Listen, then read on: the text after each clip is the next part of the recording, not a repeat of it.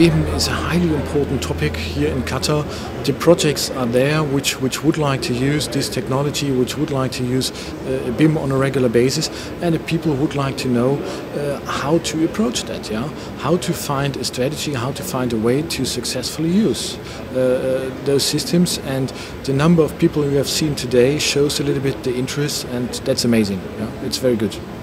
And we should proceed. That is what Qatar needs, to have a knowledge platform in Qatar where people can come to without any marketing, any advertisements. That is a platform here to share knowledge and to discuss what are right concepts, what are good experiences, and this is what we like. And therefore, we as HOCHTIEF ViCon support these BIM User Days.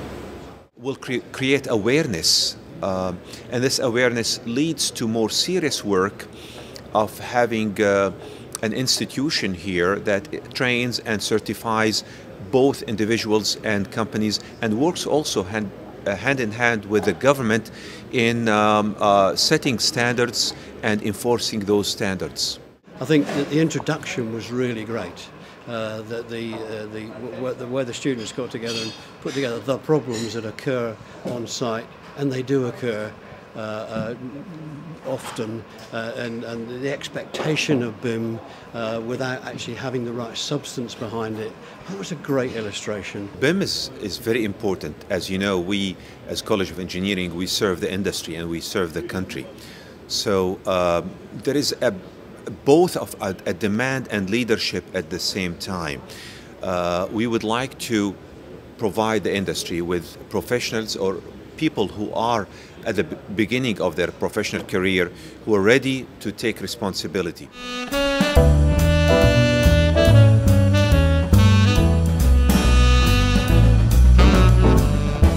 think education is a very important part of our services here in Qatar. We developed already 4 years ago a concept how to educate and how to certify BIM managers. And in our projects we have made very good experiences here in Qatar to educate BIM managers within our projects, and we are already in discussions with Qatar University, with our good relationship here with Qatar University, to transport this idea as well to the curriculum level here. Actually, BIM is going to be mandatory for many engineering and construction professionals.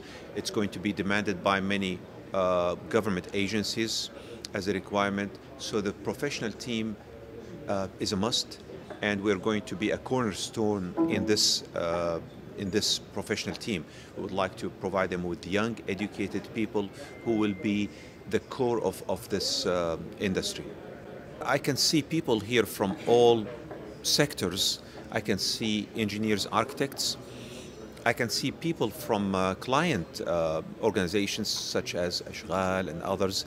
I can see also educators here from university background and students. So I think we see the entire spectrum of the BIM users, whether they are from the client, the designer, the contractor, or the education field. This is why we are here.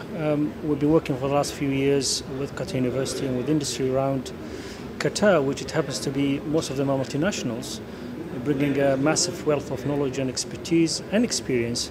And what we're trying to do is to cultivate this into some educational and training programs for young Qataris, perhaps young expats here studying to then take the lead and develop the construction industry a little bit better. And when we say better and more efficient, meaning that a better information flow, a better coordination, and a better way of working.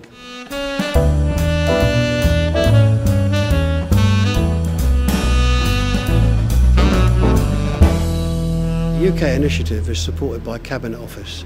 You can't get much higher than that. And I think that if we want that initiative to happen anywhere else, and I think that needs to be done. And the good thing that actually we've had in the UK is that we have Cabinet officers who understand what this is about.